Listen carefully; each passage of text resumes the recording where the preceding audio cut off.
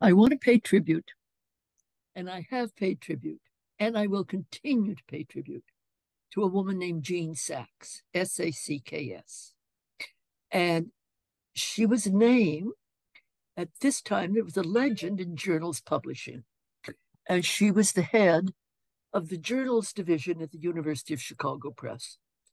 And I want to pay tribute too to the University of Chicago Press because there was feminist studies and there were other women's studies journals. But I had the good fortune of having an established press behind me, and I will never be able sufficiently to express my gratitude for that. So Jean was manager of the journals division. She was a reentry woman. And Jean said, we've got to do something for women now. She came to Barnard for something that I had a little hand in inventing called the Scholar and the Feminist Conference. So Jean came into the lunchroom of Scholar and the Feminist and started to talk to me. And we had a terrific time. We had a terrific conversation. I was filled with vinegar and hopefulness. And she said, you want to try starting this? And there was no question. I had just been offered the most glorious possible future. It was a tremendous gift from the goddess. And then I won't say it was like a dream because that's just gobbledygook, but it was almost like a dream. The table of contents came to me and articles, review essays, archives, reviews, no poetry. We were to be as serious could be. The name gave us a hard time. We thought of, believe it or not, Pharos, Pharos, lighthouse, until one of us said that's a tad phallic. Well, it was signs, because there was, of course, the idea of what is a sign. And I love the idea of a sign is pointing to the future, a roadmap. And there was also, of course, for the semiologists among us, there was what could a sign mean. But I love the idea of pointing. And so all this went to the University of Chicago Press, this package, and they approved it. And we had a budget. There was so much to be done. And we were there when there were just enough women in the academy then. There were just enough, I had barely gotten tenure. So there were just enough women who had tenure. And of course there was opposition. Of course there was opposition. What is this? But we were going to be utterly serious, and no one could refute the impeccability of the work that was being done. We are connected to the women's movement, but the university has its own place as well. And what a gift it was.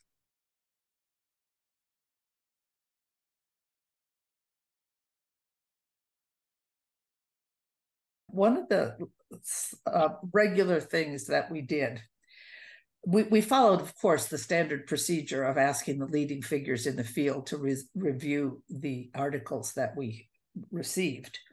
But then we always asked at least one person on the Duke faculty who was completely clueless about feminist scholarship to review the article as well.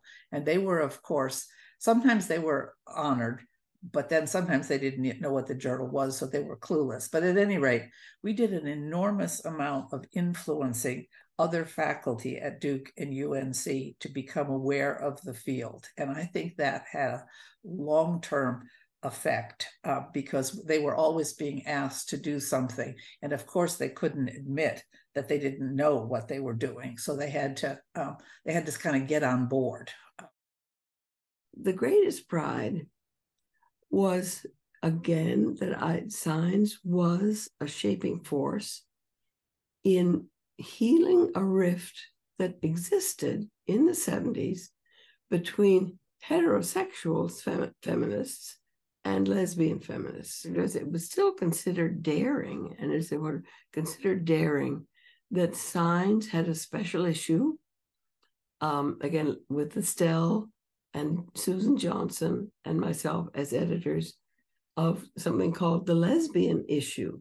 And there was, with deliberate pun on the word issue, so that it was still, but that's the way, in that way, I think that the Signs at the time it was at Stanford really did shape women's studies and feminist thinking and feminist action.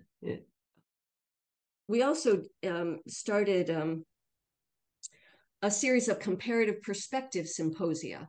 One of our goals during the Rutgers years was to change the content of the journal from purely Anglo-American to covering the world in its complexity and fullness.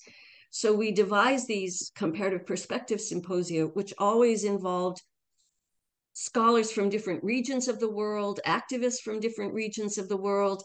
Some of them were small, 4 to 5 contributors. Some of them were large, 9 or 10 contributors. We desperately wanted to change the content, in part because of the completely valid critique of hegemonic feminism as, overly Western, overly white, generalizing from a tiny proportion of the world population. We did some numbers. So 52% of our authors were from outside the US, and 66% of the content focused on sites that were outside of the US. So we were really able, and that was not for just 1 year, that was for multiple years. We were able to, push the boundaries of scholarship.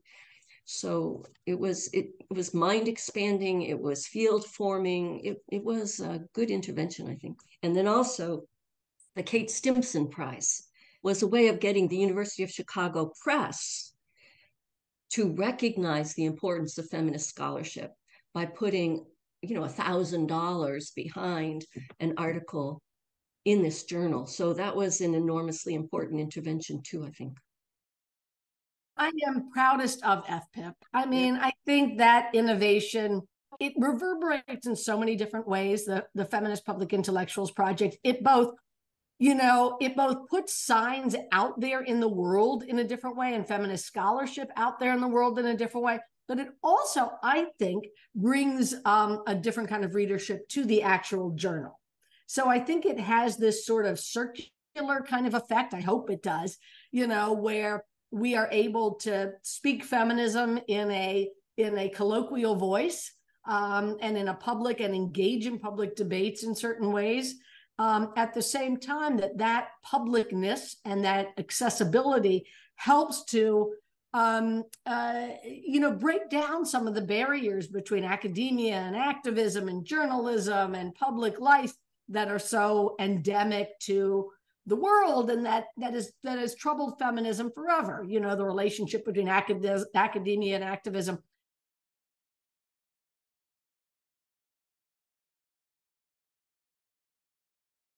I do think the millennial issue is, in many ways, the most significant. Of course, it's a different focus in that there were a lot of shorter essays, but on many different topics. So in terms of sort of looking at the whole terrain of feminist scholarship, I think that issue did that more than any other.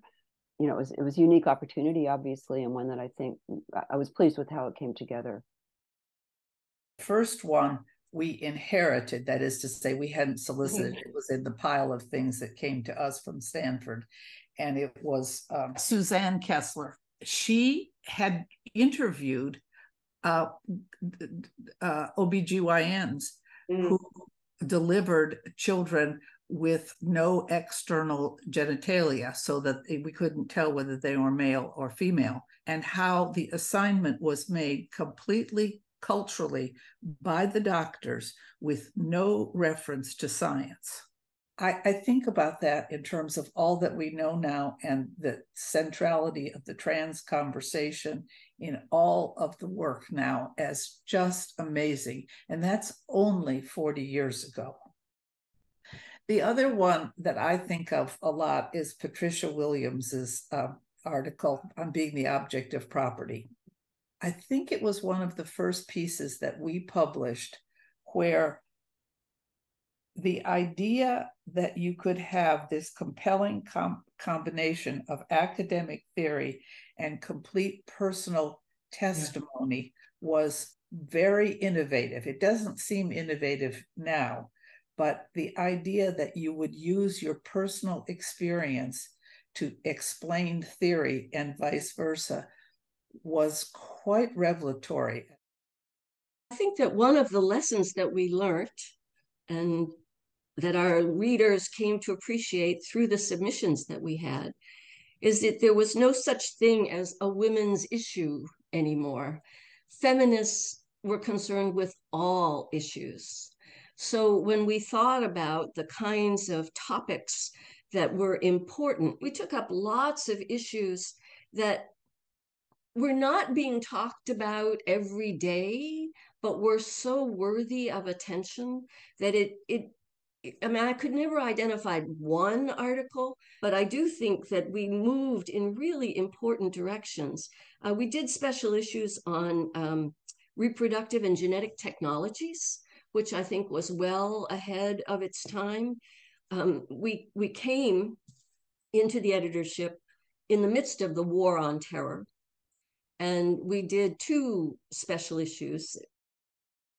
I mean, I think a lot of them have come in some of the special issues. So I think of, sort of the special issue we did on gender and the rise of the global right with my great co-editors on that. And I think number one, we were ahead of the curve on all of the stuff about gender, gender ideology and how it's become a tool of the right and populism and all that. So we got that out there. I think there were almost every piece in that. Really, they were rigorous, they were innovative, they had different angles on things, they made big arguments. What we thought at the time, I don't think so now, really. But what we thought was the issue in which we had to have translated a group of essays on French feminist theory, complicated feminist theory. Each of those essays had to be translated. And then there were these factions in France, there were factions among the feminists there. And we had Hélène Cixous of one faction on the board, but then the other faction, I forget, that was extremely angry about that, and we had to meet with them and so on. The article that caught everybody's attention, and it just came over the transom, though we knew the author. And this, of course, was Carol Smith Rosenberg, The Female World of Love and Ritual. And there were some charts in it that her daughter Leah, who was then, 10 or 11, something like that, Leah had drawn them. They were in pencil. We had to sort of slightly, put them in shape. And so we looked and said, all right, this is our lead article. Again, impeccably done. And the combination of impeccability and imagination. So thank you, Carol, thank you.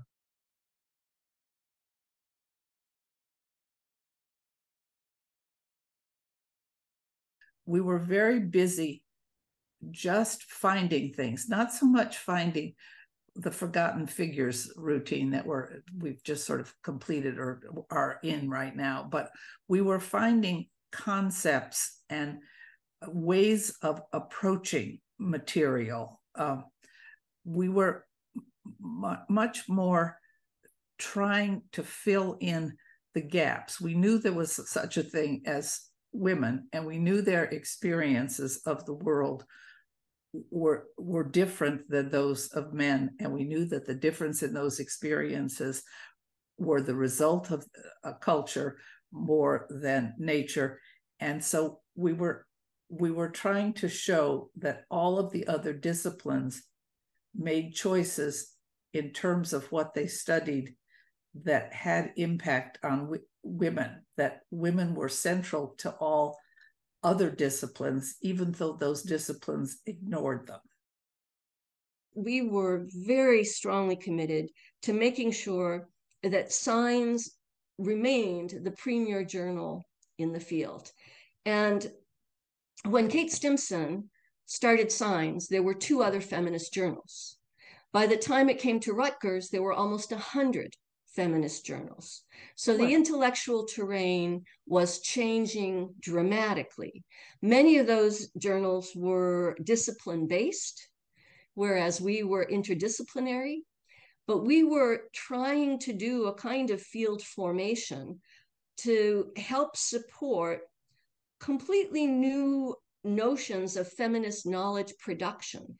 What we were doing in Signs was not just a shift of metaphors, but feminist knowledge production that was completely attuned to the politics of knowledge.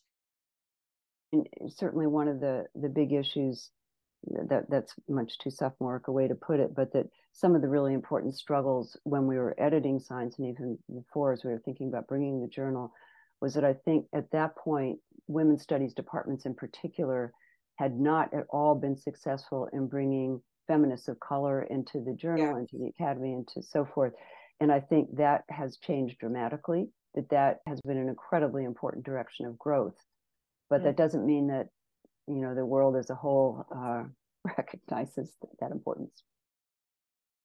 I think that recently, too many of the burning questions I see is from feminist scholars are how feminism has failed, how warped it is, how partial it is, how blindsided it is, how go down the list. And, you know, less on like, how the hell are we still here? You know, I mean, my burning questions are like, you know, why patriarchy still? I mean, that's, you know, why male dominance still? Why male violence still? Those are, you know, how do we understand, you know, male investment in brutalizing women? These to me are, you know, they're, you know, I often think in feminism that we believe if we've lost or if we haven't won something, that's necessarily means we're wrong. I think it just means the enemy is strong. It's not to say we shouldn't be. Look, the revisions of feminism and the critical impetus of feminism is vital, of course. But there is a weighting that to me is bizarre. Like Roe falls after decades of right-wing, male-led movements to kill it. And what we do is talk about feminism's failures.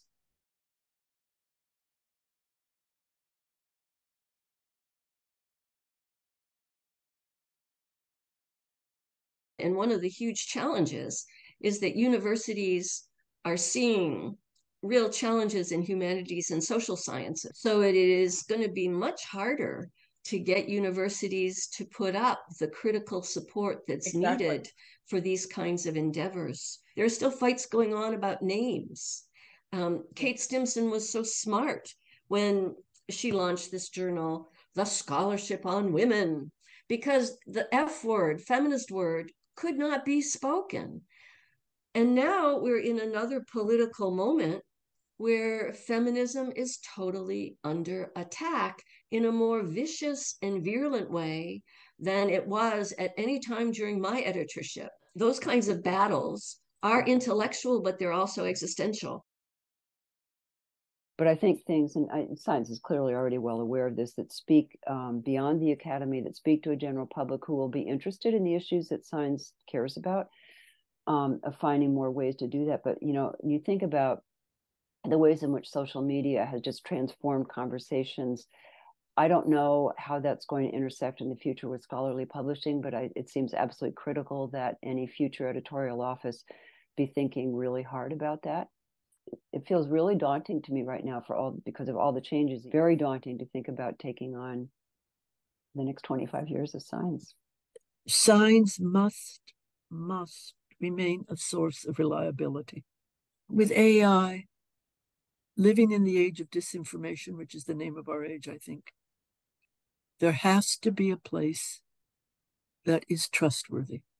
You might disagree with us, but we do try to think through to some kind of realities. And if those realities are going to change, we're going to say how they've changed.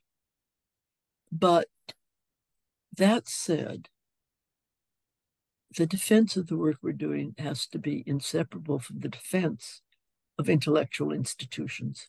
We know the moment we're in now. So the next few years are just going to have to be defense. But what are our hopes? What are our utopian visions? But what is the future I would like to bring into being? And what are our hopes?